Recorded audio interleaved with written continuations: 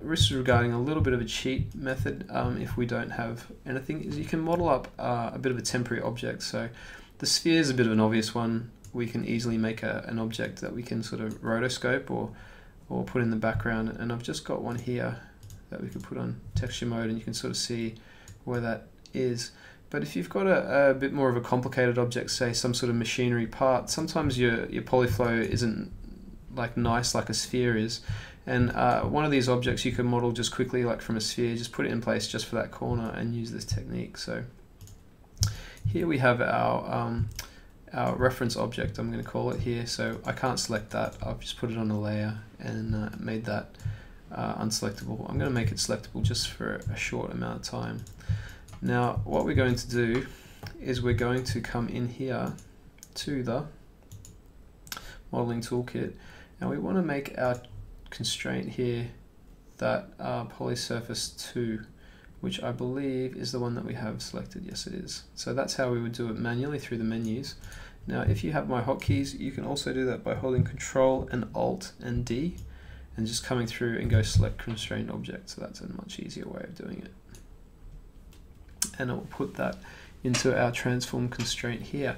And what that means is once we've got our toolkit activated, we come in here and select some of these points.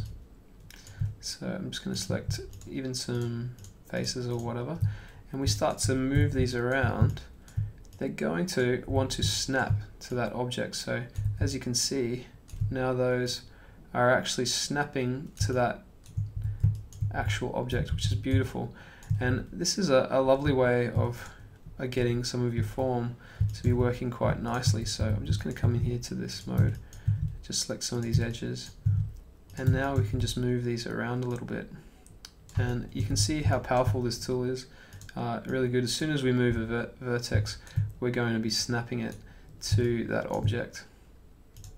Now you don't want to go too far and try and move one of these ones, because they'll try and snap to that object as well, so just keep them alone, the ones that aren't sort of in that affected area. But we certainly can come in here and start to do that.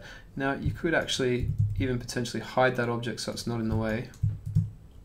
So just hide that, and it should still be working. So we're going to come in here and select one of these guys and just move it around a bit, and it's still snapping to that guide object. So that's a really good way of doing things. So we can come in here, select some of these, move them around, and we can get them snapping nicely.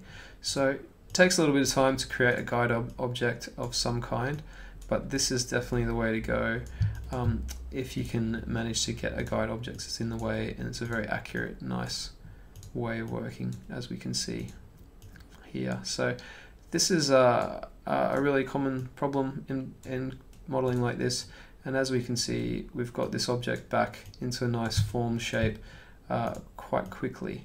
And you can imagine if this was a real example, it wouldn't be a perfect sphere. It'd be like the side of someone's face, or the back of a character or something like that. And this stuff's really common that we can use. We could even go into face mode and edge mode and do this a little bit quicker, that sort of thing.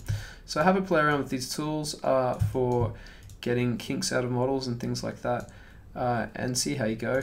And I hope this helps.